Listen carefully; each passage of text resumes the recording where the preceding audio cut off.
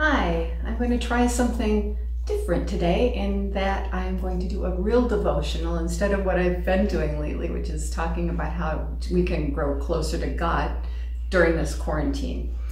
So today let's look at Psalm 25, verses 16 to 18. Turn to me and be gracious to me, for I am lonely and afflicted. Relieve the troubles of my heart and free me from my anguish. Look on my affliction and my distress and take away all my sins. So, loneliness. Yeah, I'm still talking about quarantine.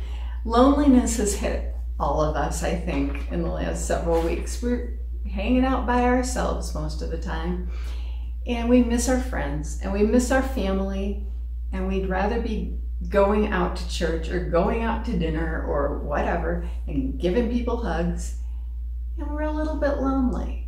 And that's what this song is talking about. People can be lonely because of solitude, because they're not seeing other people, and that's usually the reason. Folks like me may tell you, well, now's the time to turn to God, but the psalmist is wiser than I am. And he says to God, turn to me. He asks God for help. Turn to me and be gracious to me, for I am lonely and afflicted. Yeah. He asks for God's mercy. Pity me, God. Now, we don't want to ask other people to pity us because that kind of hurts our pride, right? We don't want your pity. What, do you think you're better than I am?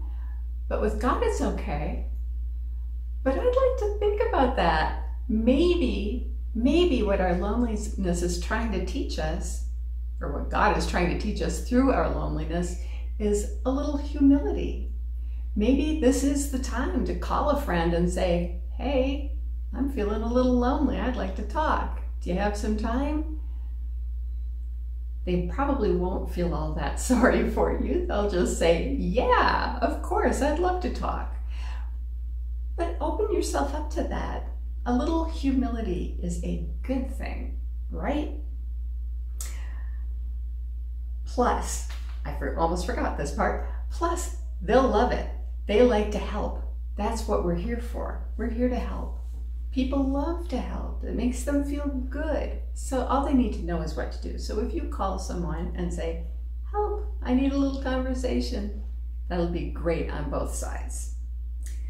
But people can also feel alone in their suffering. The psalmist says, I am afflicted.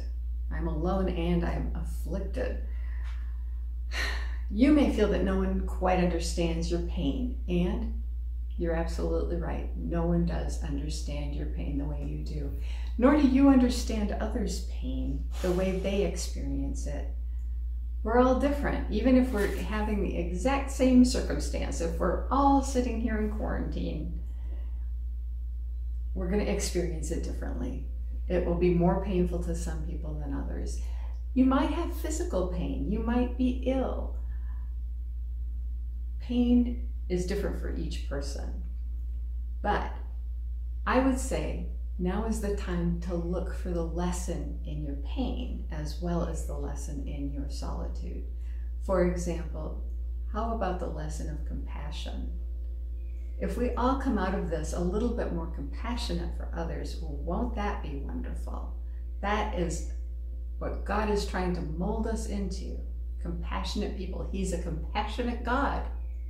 So, if we're to be like him, we need to be compassionate people. You may also feel alone in your guilt. Again, the psalmist says, relieve the troubles of my heart and free me from my anguish.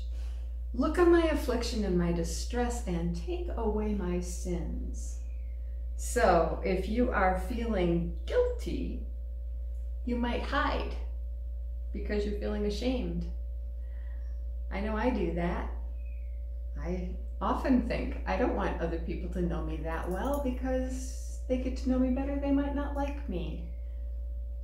I feel guilty. If that's part of your loneliness, I have good news. God wants to forgive you. God wants to be gracious. God wants to be merciful. And you can't really hide from God. He already knows what you've done. So there's that.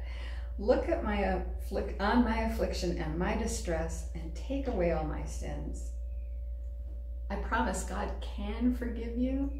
He wants to forgive you. He wants to forget your sin. And that's what the psalmist asks for. Take away all my sins. You don't have to remember them anymore. You don't have to replay all those regrets you have. God will take them. Forget what you've done in the past. Change your ways and live in freedom. Amen.